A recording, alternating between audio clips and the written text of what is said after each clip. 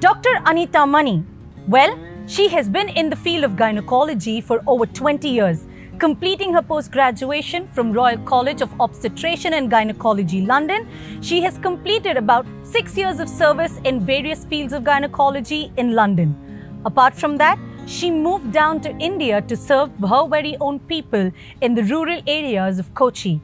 Pretty close to the Cochin International Airport, you would find her world-class renowned gynecology clinic that is opened alongside with her husband, Dr. S. Mani.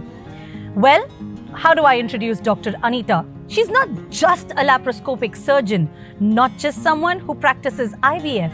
She has also done her bit and more in promoting PCOS and its various issues and how you can be solving them. Today, she's moved into a very new field of cosmetic gynecology, like I mentioned, is functional gynecology for information.